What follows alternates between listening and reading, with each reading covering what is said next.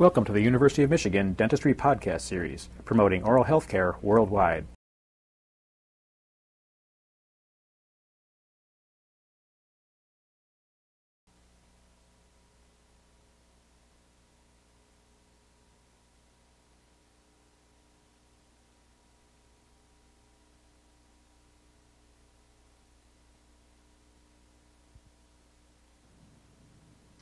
Today's lecture will cover the relationship between dental anatomy and periodontics, and will cover the following areas: a definition of periodontics, the aspects of the periodontium, periodontal disease, its etiology and diagnosis as they relate to the morphological aspects of the tooth, how periodontal instrumentation relates to tooth morphology and crown morphology, a review of tooth morphology and periodontics of the entire dentition in both the normal and in areas of developmental anomalies.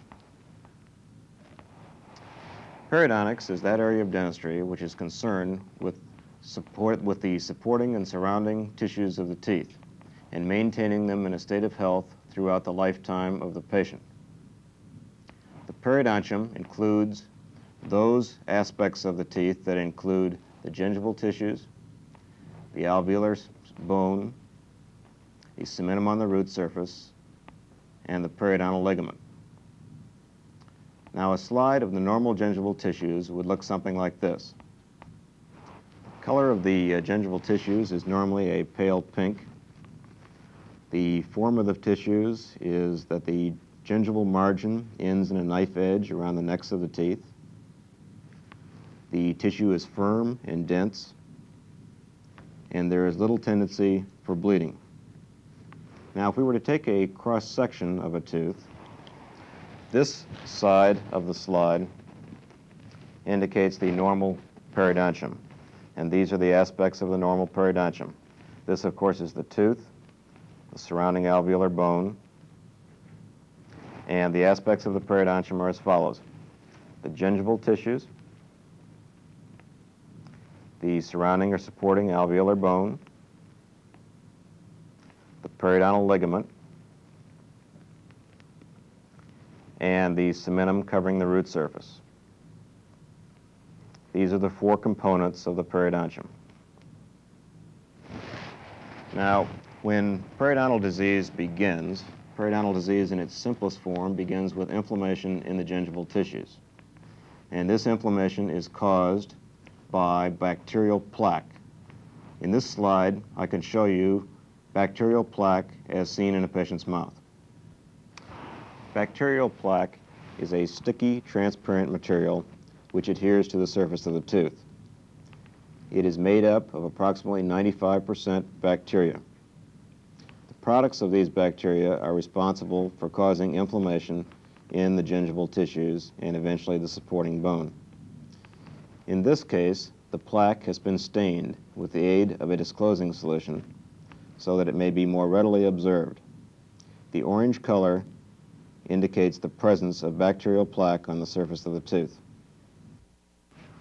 Although plaque is the principal etiologic agent in periodontal disease, calculus is also a significant factor. Calculus is made up principally of deposits of calcium and phosphate on the surface of the tooth. In this mirror picture of the lingual surface of the lower anteriors, just above the word calculus on your screen, there are heavy calcium deposits around the cervical aspect of these teeth. Calculus deposits on the surface of the tooth, on the extracted teeth that you have, may appear either as a dark area or as light, flaky material. Much of the lighter material gets chipped off in the sorting process of the teeth, but some of the darker material will remain. This is not part of normal morphology of the tooth surface. Now, since we've discussed the principal etiologic factors concerned with periodontal disease, now let me proceed to a mouth to show you gingival inflammation resulting from deposits of both plaque and calculus. In this slide here, you can see that the gingival tissues are rolled. They are very puffy. there is a marked tendency to bleed of these tissues, and generally there are heavy accumulations of both plaque and calculus. Now, admittedly, this is a rather severe case of marginal gingivitis or inflammation of the gingival tissues, but left untended, this condition may result eventually in the loss of teeth. The statistics point out to us that 1 out of 10 people in the age group between 35 and 45 have lost all of their teeth. By the time we move to the age group between 55 and 64, 3 out of 10 have lost all of their teeth. And nearly half of those individuals, 65 and over, have lost all of their teeth. Let me now demonstrate by using a graphic exactly the progress of periodontal disease. In the section here, we notice that there are accumulations of both plaque and calculus on the surface of the tooth. There is slight gingival inflammation, but in the initial stages there is no bone breakdown. The surrounding and supporting alveolar bone surrounds the tooth in its normal anatomical position. Now, as the disease progresses, we notice that the accumulations of plaque and calculus proceed on down the root surface, causing inflammation in the tissues and also beginning loss of the attachment between the gum tissue and the tooth, so that one of two things happens. Either the gingival tissues recede on the tooth from their normal position, or the gingival tissues stay in essentially the same place, and the depth of the gingival sulcus proceeds down the tooth and becomes what is known as a periodontal pocket. Now, left untended, the disease will continue to progress until the bone support of the tooth becomes more undermined, the teeth become loose, they begin to drift apart, and eventually, in the end, teeth are lost if periodontal disease is not treated.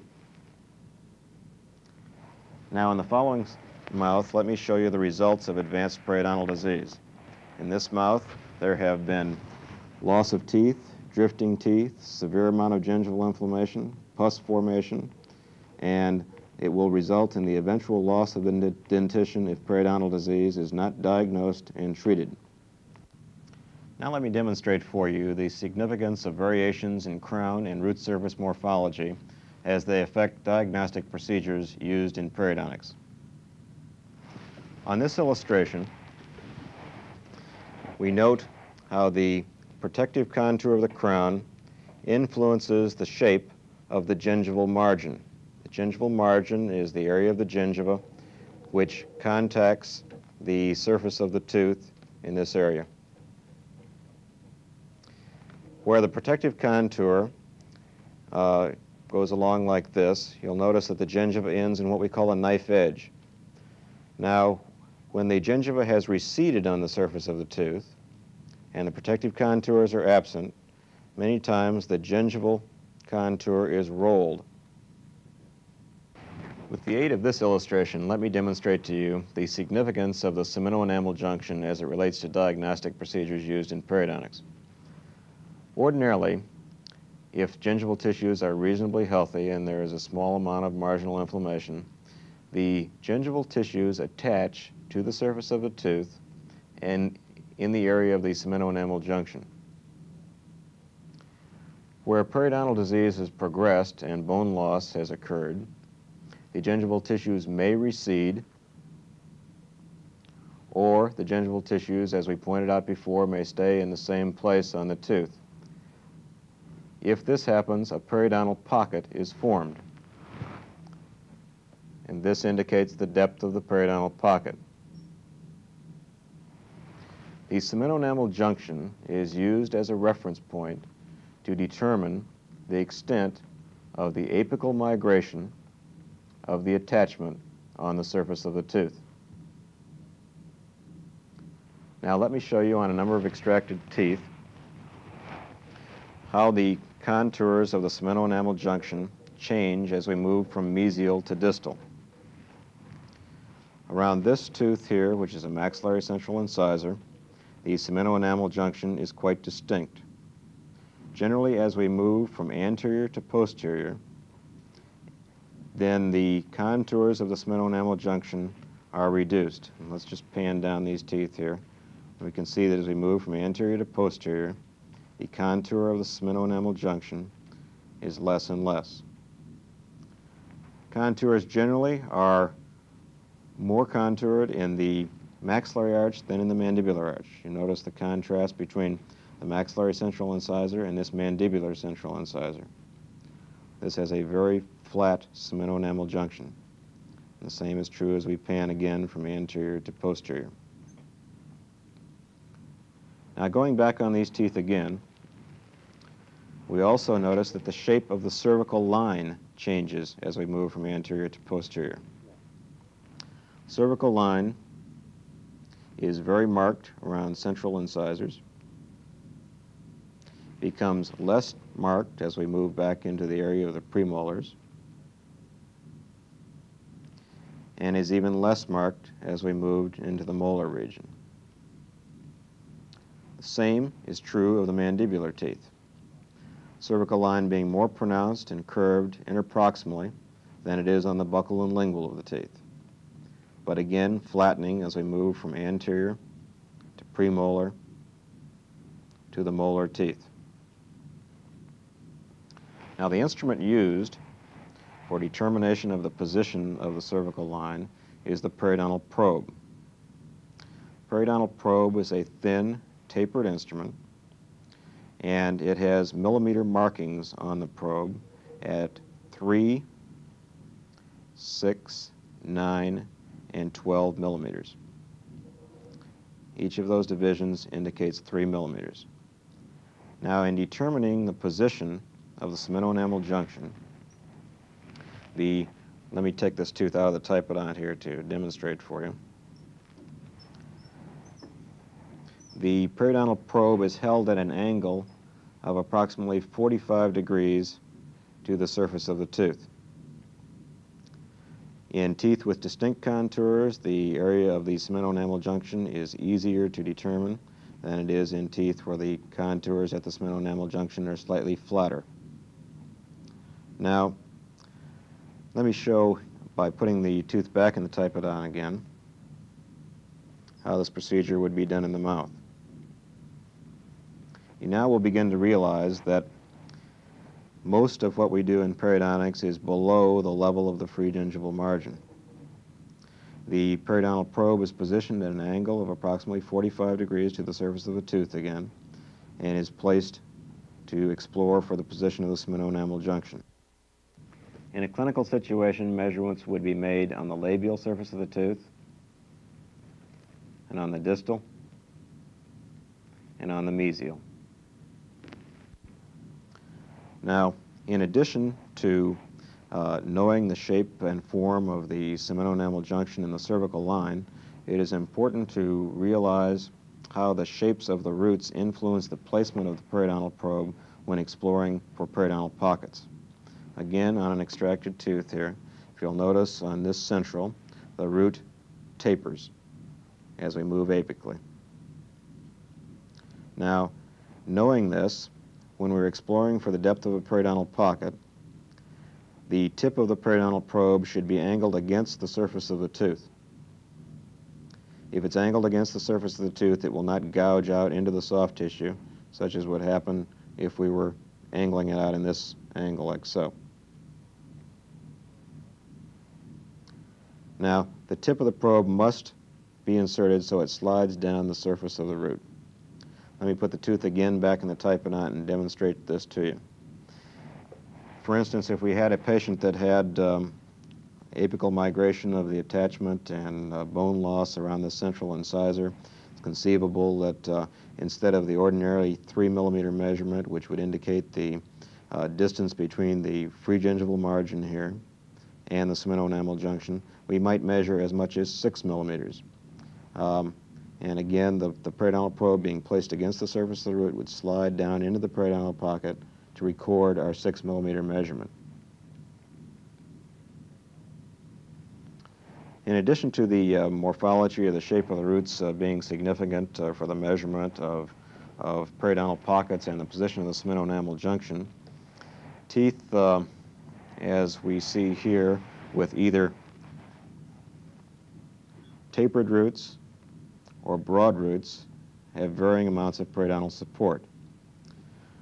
For example, if this position of the explorer of the periodontal probe here indicated the level of bone, if we were to lose proportionally the same amount of bone around both of these teeth, you can see how the tooth with the tapered root will lose proportionally more bone.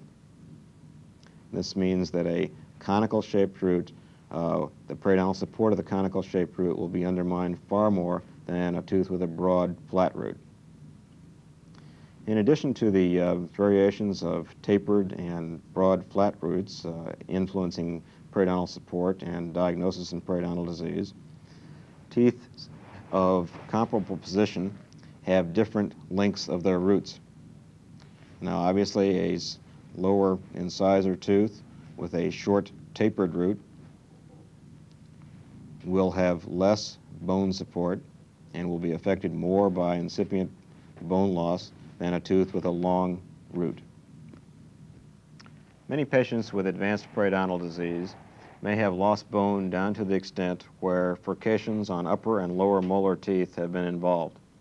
Let me just take this lower molar tooth out of the typodont. Ordinarily, if we have a normal amount of supporting bone around a tooth such as this, bone will surround the tooth up to a level about this far. Now, when you begin to lose bone around the tooth, eventually we get down to the point where we've lost enough supporting bone so that it has exposed the furcation area on the tooth.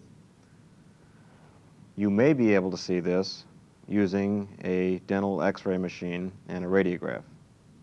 This is a picture of bone loss proceeding to the extent where it has exposed the lower furcation on that molar. In addition to using radiographs for diagnosis of these types of periodontal defects, the Cowhorn Explorer is also used. The Explorer is manipulated in such a way as to enter the furcation area on the buccal and lingual of mandibular molars, and in maxillary molars on the buccal, the mesiolingual, and the distal lingual. Now let me place the tooth back again in the typodont and demonstrate to you how this would be done in a clinical situation. The Explorer is inserted between the gingival tissues and the tooth and moved down to the area between the root surfaces. Now, much of this diagnostic information is recorded on what we call a periodontal chart, a portion of which is represented here. On the periodontal chart, measurements are made measuring the relationship between the free gingival margin, which was represented by this line here, and the cemento-enamel junction, which is represented here, and here, and here. Measurements are also made of pocket depths, which are recorded at 3 places on the buccal and 3 places on the lingual of the teeth, represented as 4 millimeters, 5 millimeters, and 4 millimeters. There's a representation made of whether furcations are exposed, as we had just discussed, whether teeth have drifted apart, and whether there is food impaction. In addition to that, mobility of the teeth is also recorded in the blanks here. This enables the operator to take such diagnostic information and use it at a glance when treatment planning for the treatment of periodontal disease. It is the dentist's responsibility when treating periodontal disease to smooth the surfaces of the roots and to remove adherent bacterial plaque.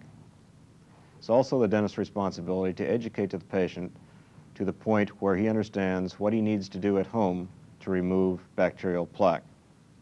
To remove the hard deposits from the surface of a tooth and to smooth the surfaces of the roots, various kinds of instruments are used. These are called scalers.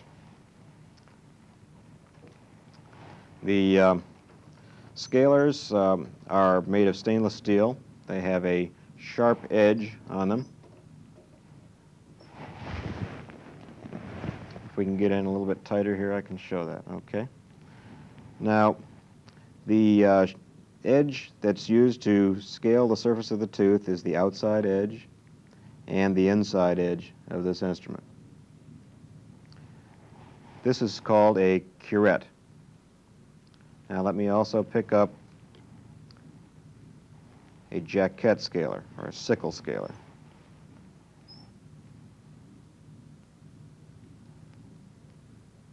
Later on in your studies, you'll have more of an introduction to the types and designs of scalers.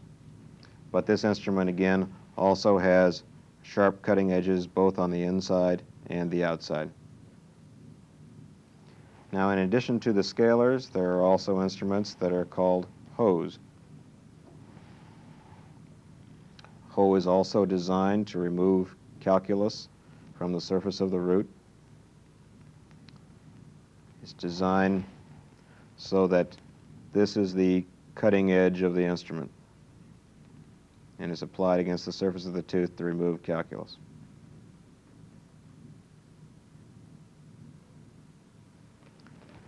In addition to hoes, where deposits are adherent and root surface roughness is prevalent, files are used.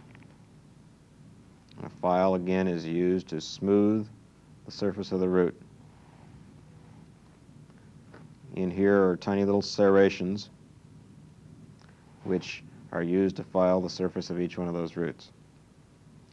Now let me demonstrate for you on an extracted tooth how these scalers would be used and some of the anatomical considerations significant to their use. For instance, if we take a mesial surface of a maxillary premolar tooth, we notice that the mesial surface of this tooth has a mesial root surface concavity. Now, if a scaler is placed against this mesial root surface, the shape of the scaler must conform to the shape of the root surface. Now, if we have a flat scaler and a curved root surface, understandably, we must take the scaler and move it around the surface of that root so that we clean the area of the mesial concavity and clean the irregularities involved at the smino-enamel junction. If the scaler is manipulated just straight away this way, we will miss calculus that adheres in the area of the smino-enamel junction and also root surface roughness. By angling the scaler, we can clean in these areas.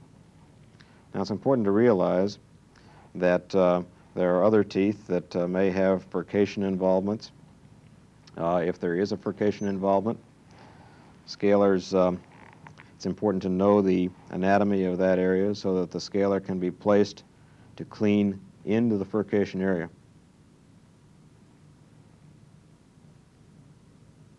Now, this is just fine if we've got the teeth out here on the bench looking at them, but we must remember, of course, that these teeth are not out in your hand, they're in a patient's mouth, and most of the areas that you'll be scaling just by touch or feel.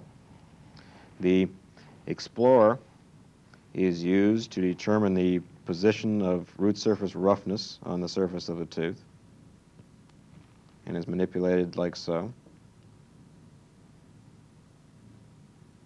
And after using the fine explorer to determine the presence or absence of calculus, we then go back with a curette, place it subgingivally, and scale in those areas. Now, a thorough knowledge of root surface shape and morphology is essential to do an adequate job of scaling. In addition to the difficulties encountered in scaling the teeth or removing deposits from them, it is also, there are some difficulties associated with the closeness of teeth as far as the access, their access to polishing. Now, this device here is a rubber cup, and this rubber cup is used by a dentist along with some prophylaxis paste to polish your teeth. Now, if you look at the way the rubber cup contacts the tooth, you can see that basically the rubber cup only contacts the buccal surface of the tooth and the lingual surface of the tooth. But it cannot move very far interproximally. And let me demonstrate that to you again by removing this tooth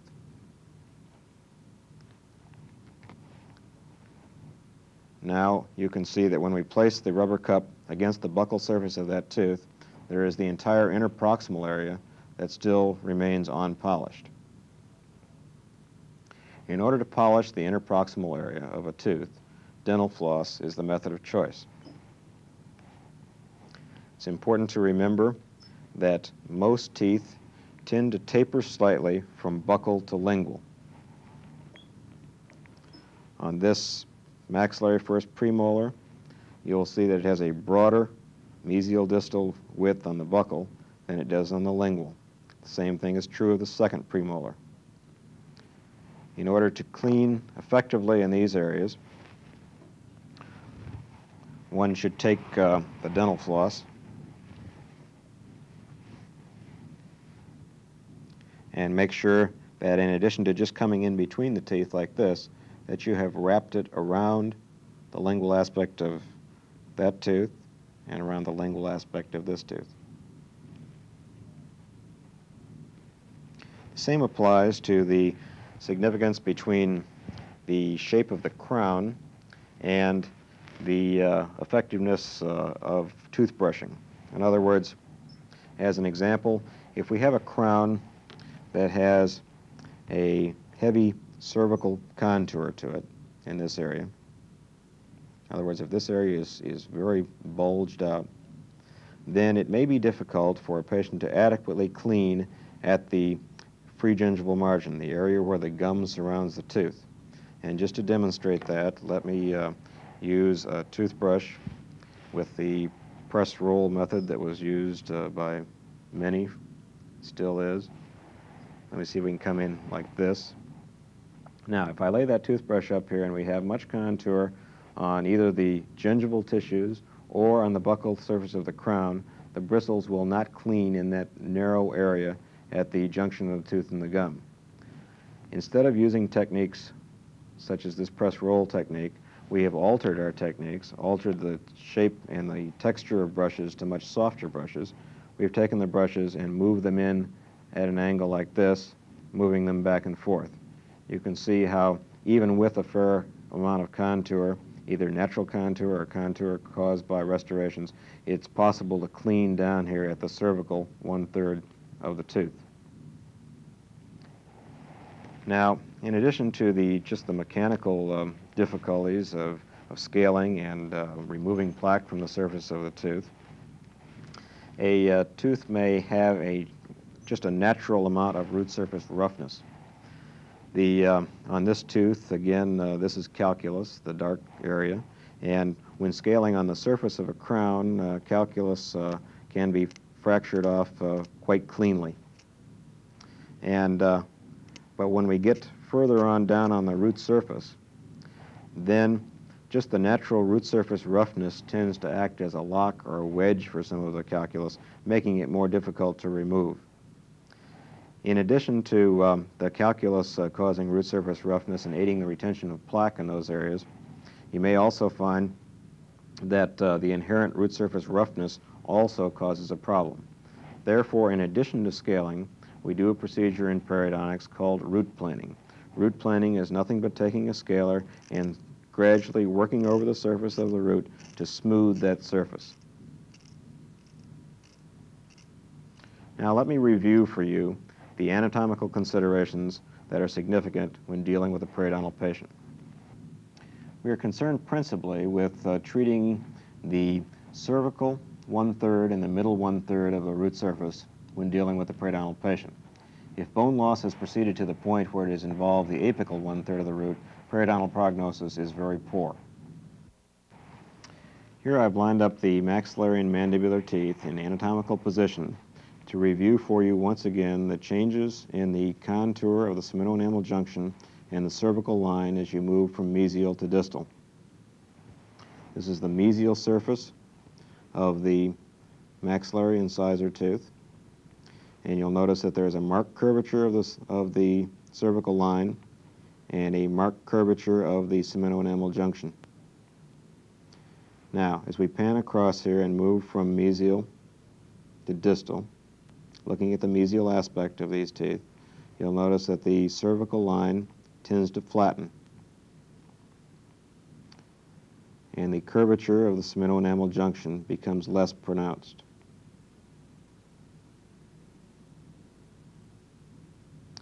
The same is true in the mandibular situation. In the mandibular central incisor, there's a marked curvature of the cervical line, and, at least on the lingual, a marked curvature of the cemento-enamel junction. As we proceed from mesial to distal, cervical line again flattens on these teeth, and the cemento-enamel junction is less distinct. Now let me turn this around and we'll examine the distal surface of these teeth.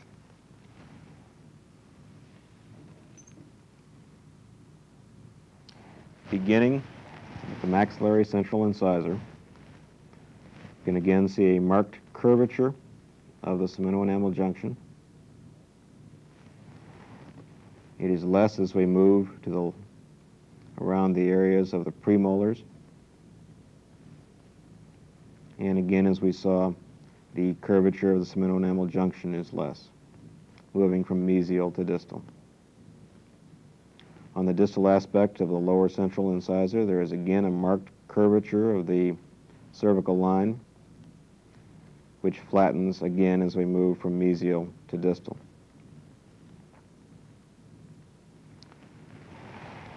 The same is true on the buccal aspect of the maxillary and mandibular teeth. Starting here on the maxillary central incisor, see that there is a marked buccal curvature. Turn these a little bit.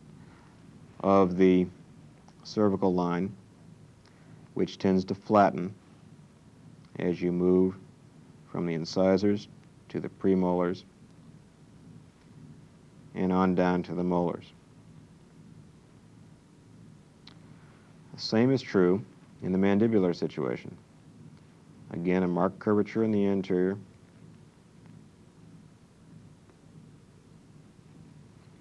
and less curvature as we proceed from mesial to distal on the buccal. Let me turn these around and we'll show you the lingual aspect of these teeth.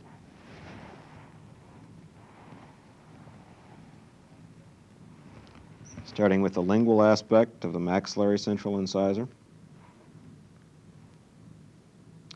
there is a marked curvature, and this is an excellent view to show you how the teeth tend to taper from buccal to lingual, being narrower on their lingual aspect.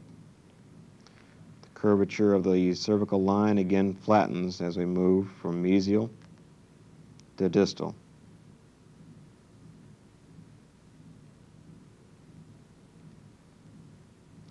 Now in the areas of the mandibular central incisors, again, there's a fairly marked curvature of the cervical line, which flattens in the premolar region and flattens even more as we reach the molar region.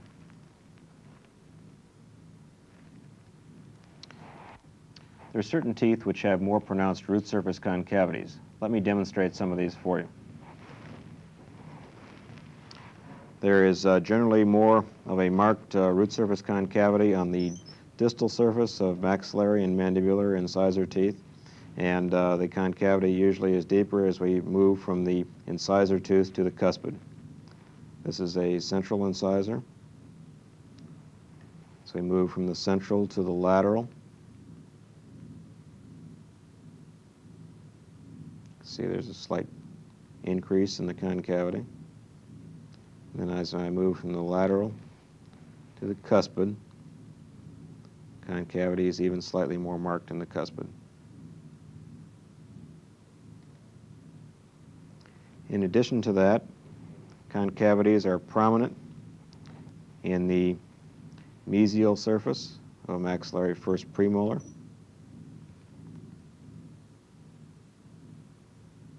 Particularly in this area here.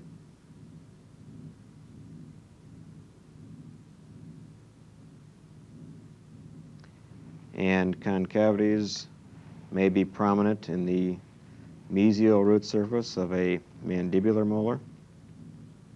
This is an extracted tooth and doesn't show quite as well, but the concavity is located in this area of the root. Concavities are also prominent on the palatal root of maxillary first molars. You can see a marked concavity in this area of the root surface. As we mentioned before, furcation areas become significant in maxillary and mandibular, particularly first and second molars. Many times as we proceed to a third molar tooth, instead of seeing a widely furcated root, we will have a tendency for fused roots.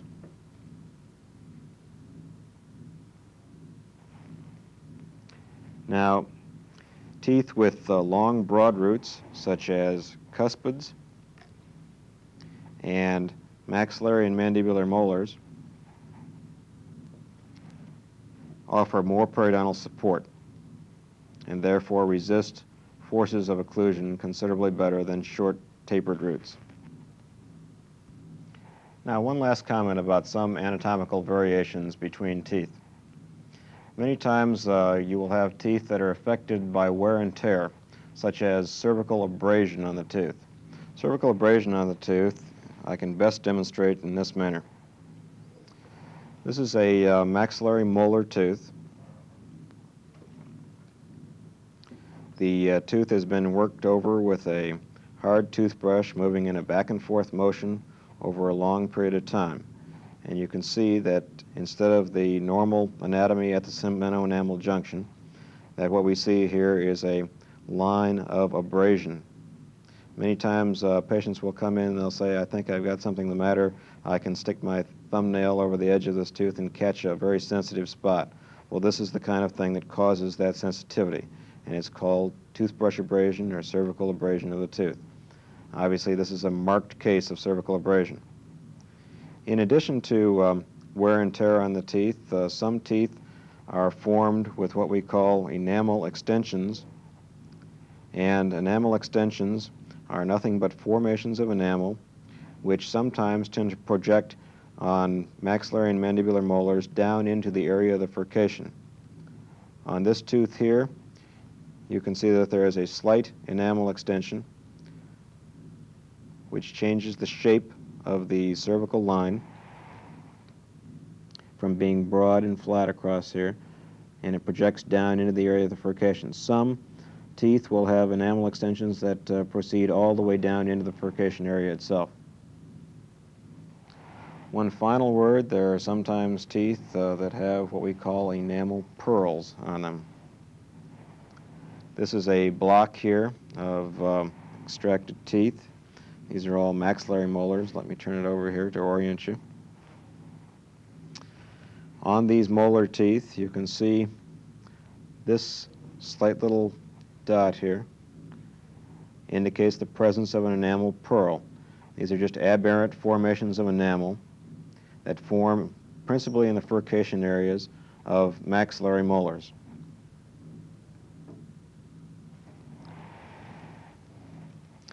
In conclusion, I hope that today's lecture has been able to demonstrate to you the significance and the relationship between periodontal diagnosis and treatment and the dental anatomy of the teeth. The information contained in this lecture will be useful in the courses that you will have in your future experience in periodontics, and I hope aid you in establishing a rewarding career in dentistry. You've been listening to a presentation from the University of Michigan School of Dentistry, which is dedicated to supporting open learning and open educational resources. This recording is licensed under the Creative Commons. It may be reused and redistributed for nonprofit use. Please attribute materials to the University of Michigan School of Dentistry and redistribute under this same license.